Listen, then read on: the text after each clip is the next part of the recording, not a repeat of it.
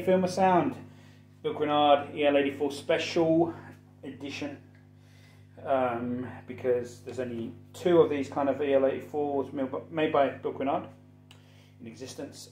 This one is got a 10-inch, very cheap Jensen ceramic 25-watt speaker, very cheap piece of rubbish if you want to go that far, but it's actually sounding really sweet in this configuration because I just need a grab and go amplifier with a speaker in it for London gigs.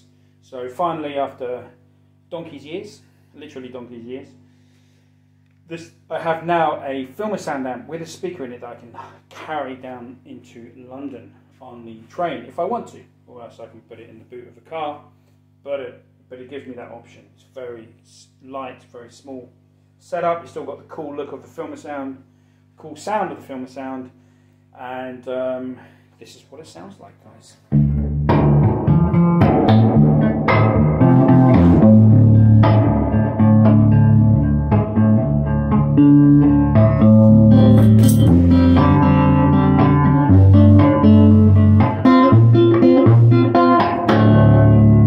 With it is it's rattling a lot because I've got to tie everything down inside it. The speaker's got to be bolted properly to it. But this is basically the sound, man.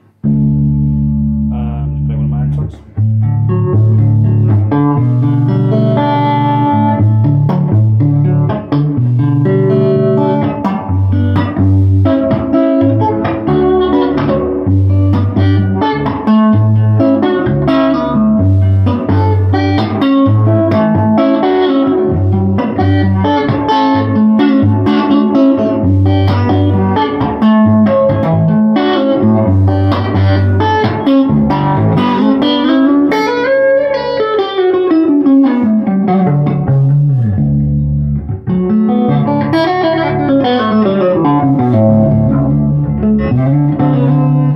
So that's basically it. It's really chimey. It sounds sweet for this amp. It's a little bit of a breakup as well. You're getting a bit of that edge.